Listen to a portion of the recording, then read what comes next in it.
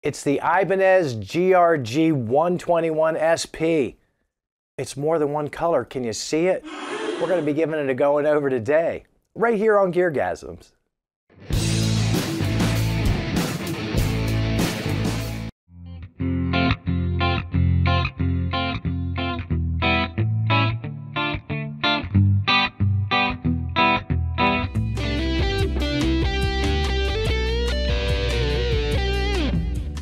Hi everybody, welcome to GearGasms. I'm your host Alan Barnes today. Yeah, we got this two-colored Ibanez, the GRG121SP, courtesy of my friends and our friends up at Earle Teat Music in Delmar, Delaware. Chris, Dean, all the staff there, just wonderful to this channel. We thank you very, very much for letting us take this thing home. And I'm going to tell you how and why I came across this thing to take it home in just a second. But first, if you're new to the channel, I'd like to ask you to like and subscribe. This channel is kind of like an off-Broadway play. Like way off-Broadway. Like in New Jersey. Celebrate mediocrity. Let's go over all the specs while we ooh and ah over some glorious B-roll of this thing. First of all, this finish. They're calling it blue metal chameleon. And most of the time, like straight on, it looks blue, but me looking down on top of it, it looks purple, depending on how it catches the light. I think that's a fairly expensive finish to do, so I'm not really sure how they got that done on the $299 price point. That's what this guitar is. The body is poplar. The neck is roasted maple, and it feels good. The fingerboard is Jatoba, rounded really, really well. Great fretwork, medium frets, 24 of those bad boys.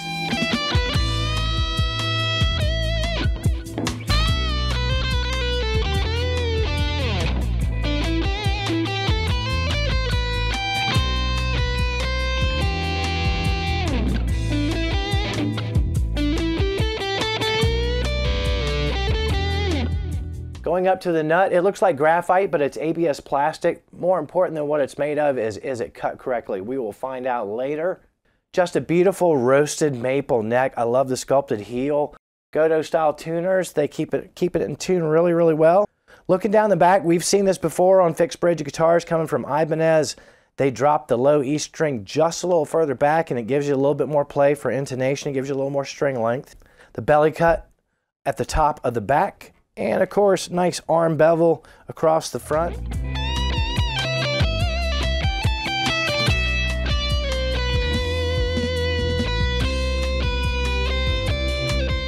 Just a regular Godot style, Strat style, fixed bridge, string through body, of course.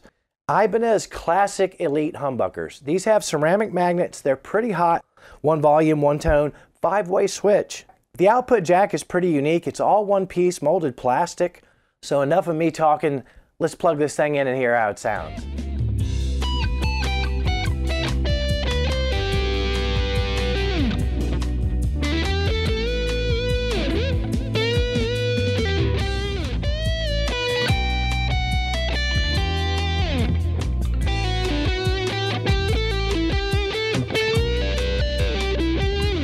Now I'm fucking done. Alrighty, I got a 2-camera setup. I got camera 1, camera 2. Look, camera 1, it kind of looks blue. Camera 2, it kind of looks purple. And that's exactly where I want to be and where I want to try and keep it.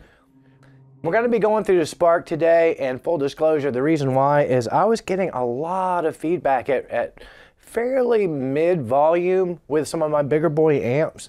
So going through the Spark allows me to get the speakers away from this a little bit. Let's do the tone and get that out of the way. Let's do a G chord. Halfway. All the way. Now these are ceramic pickups. They do have a lot of bite. Let's do the nut test. F. F minor. Oh, it's so nice. It's not terribly ice picky. You can like do clean rhythms.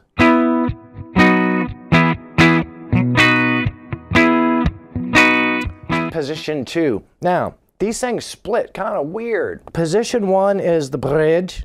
Position 3 is both of them together in series. Position 1 is the full neck humbucker.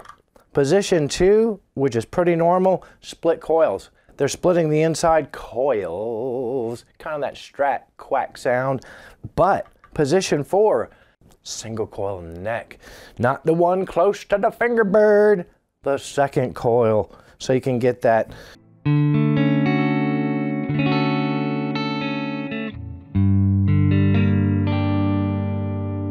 So then when you go to the humbucking, it's...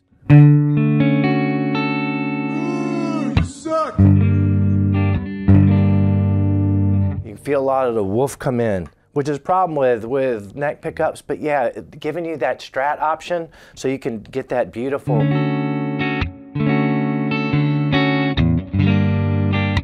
We forgot to give it the Skinner test.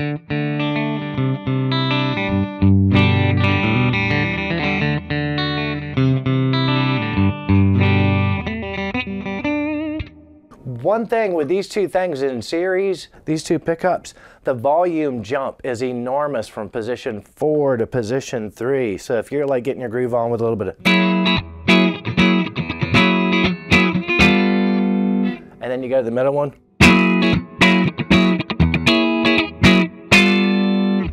That could be useful if you want to jump out for a solo, but ain't nobody solos on the middle, bro. Maybe they should.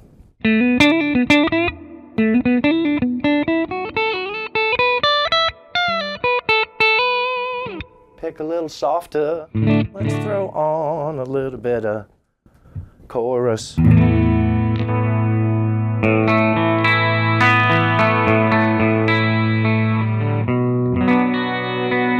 Position 2.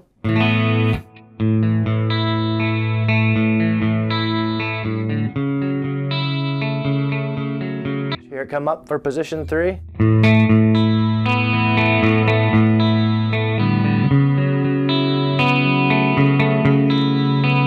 Position 4, just that neck. I could tell I like it already. Oh, it makes me smile.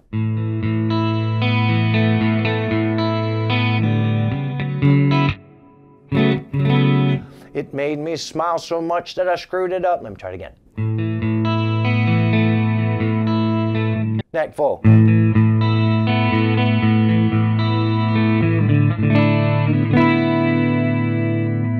Just one throw curveball at the end. Yeah, a little lumpy.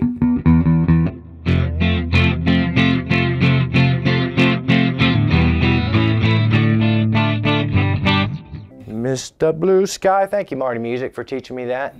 I'll do just some chords or something. Clean is so boring. God, it's boring. I'm boring enough. Then when clean happens on top of me.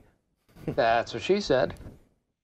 Now for this segment, I figured y'all gonna ask me, Alan, like you ask me anything. Alan, can you like slather half a bottle of Sweet Baby Ray's on this thing and try and get some kind of rootsy kind of, I don't know what you call Americana, Texas, stank blues, kind of borderline edge of breakup. Hope I didn't spoil that. That was the second position, but yeah, we're on the Spark still. Blues Junior GearGasms. That's the name of the tone. It's on the Spark Cloud. I don't make money from it. We'll start off on the bridge pickup. No particular magic, just a little bit of Blues Junior.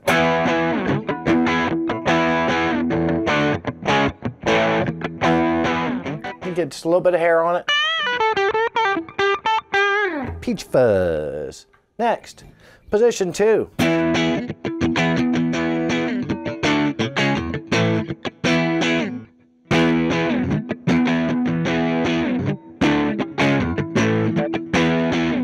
Position 4. That was 3, by the way. That was Jan Brady.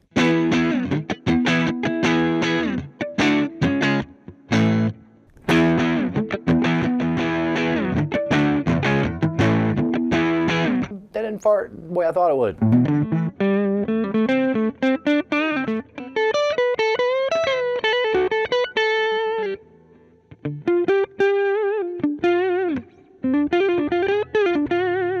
Single coil neck. I think I like that probably. Oh, brother, this guy stinks! That was such an ugly sequence of notes. Position 2. What were we even playing? That's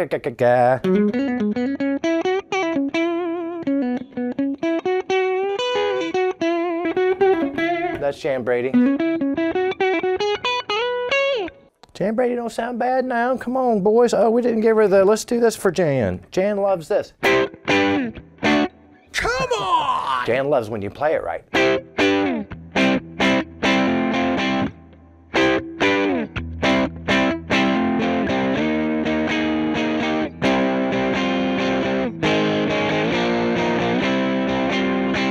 And we are now at that single coil neck.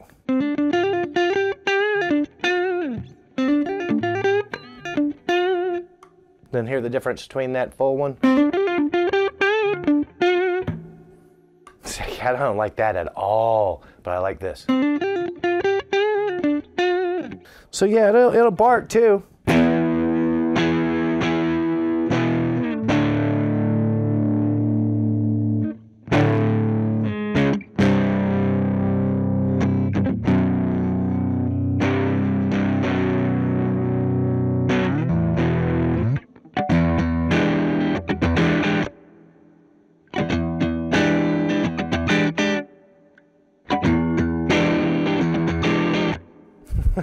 I wanted to bend that a little bit just to impress you.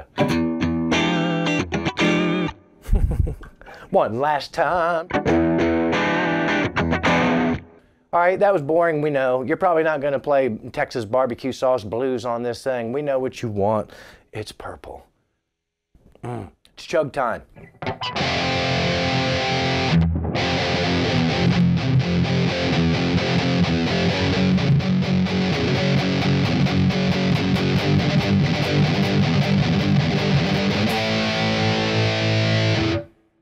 Does anybody chug on position 2?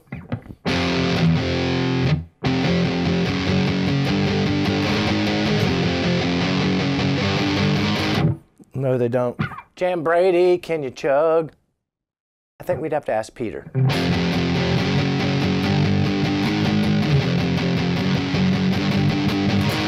Notice how I put her with the correct age stepbrother?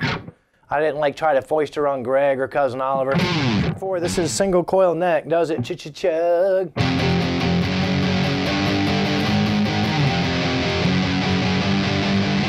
It don't. We know it's gonna happen here. Are you ready? Squeeze your butt cheeks together, because here comes flatulence.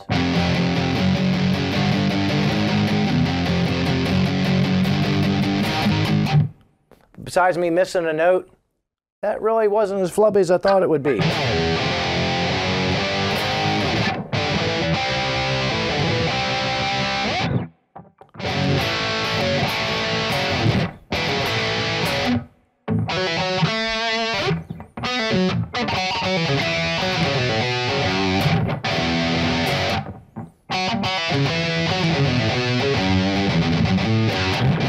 I'm sure by now you've had all of my chugging you could stand.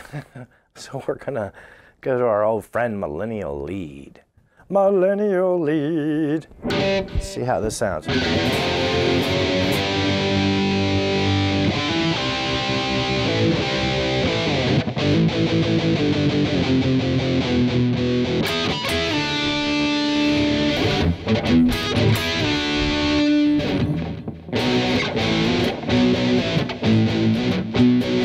Does not sound anything like that. We'll start at the neck. I'll show you some single notes. Just one. Do you like that?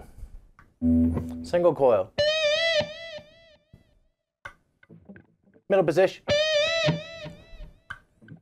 Position 2. Have you counted up the number of wrong microtones I've put into all of those bends? Position 1.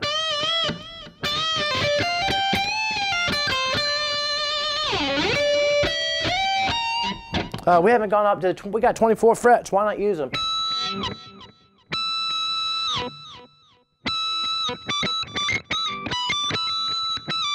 Let's try tapping it.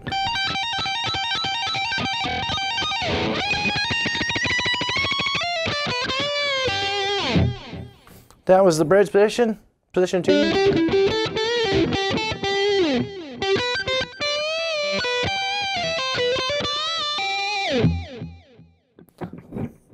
Middle.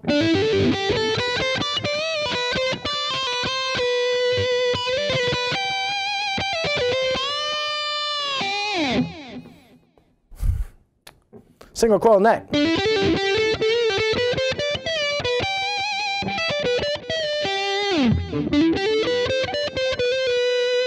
Now let's hear the full thing.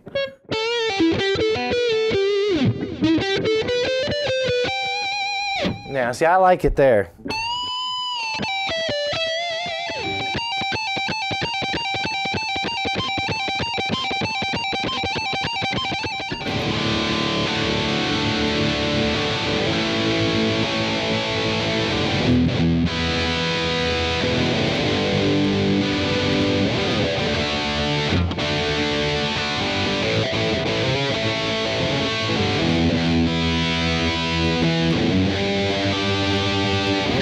Just to give you the high gain.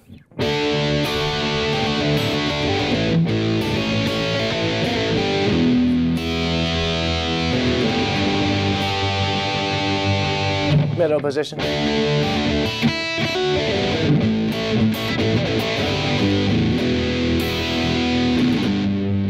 When you've forgotten a song that you made up.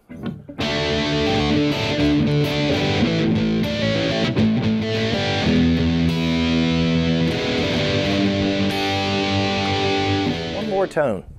Let's get that Petrucci thing out. Since it's kind of purple.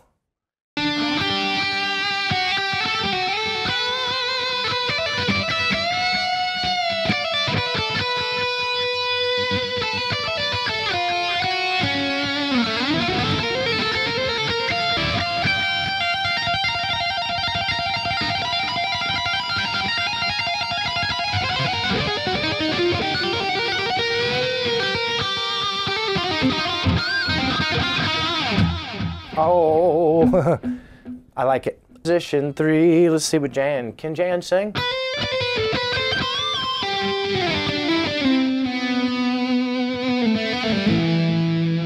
Sam the Butcher said she sung for me. Sexy time.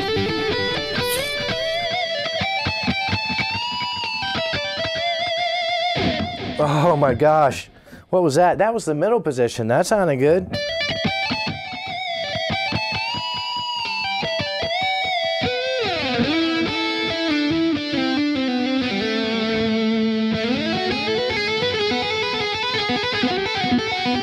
Humbucking neck.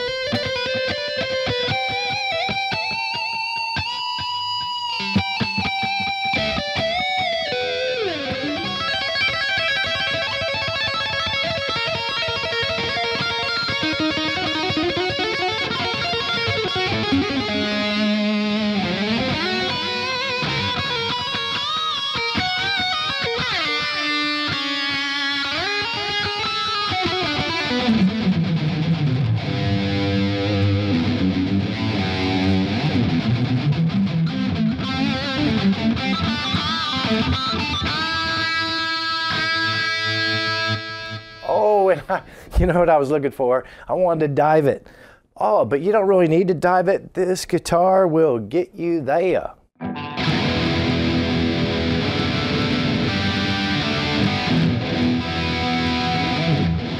Well, what did we learn today? We learned that on clean tones, ceramic pickups, they still hate me. We also learned that in this particular model, Ibanez did something really interesting with the switching, and on position 4, it gave us the single coil for the neck. Thank you so much. And finally, what we didn't learn is just how glorious and amazing this guitar could sound if only in the hands of someone talented. Once again, thanking Earle Teat Music up in Delmar, Delaware. They also have a location in Dover as well. Tax-free, baby. Go see Chris or Dean or go see Dale at the Dover store. Whatever you do, make sure you shop local. And if you're local to here, shop Earle Teat. As always, I thank you for the time that you spend with the channel. Please don't forget to hit the like and subscribe button. You got some embarrassing friends, the kind of friends that you don't want to invite around decent people. Those are exactly the people we're looking for here on GearGasms. Make sure you send them our way.